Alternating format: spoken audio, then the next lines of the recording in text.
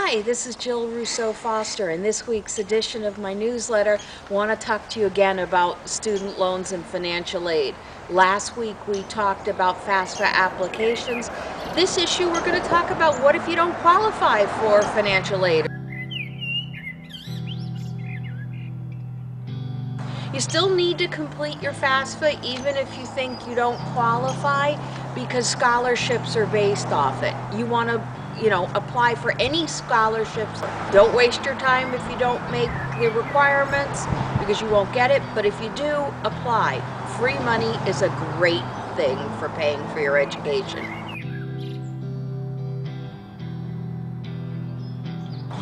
U.S. News and World Report, though, did a study, and the graduates of 2013, 69% of the students graduated with student loan debt.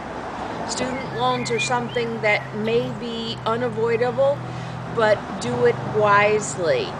Make sure you know what you're applying for, the terms, what kind of estimated payment it will be for your future before you sign on the dotted line.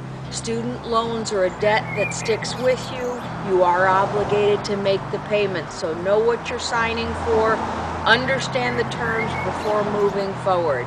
Until next time, this is Jill Rousseau Foster.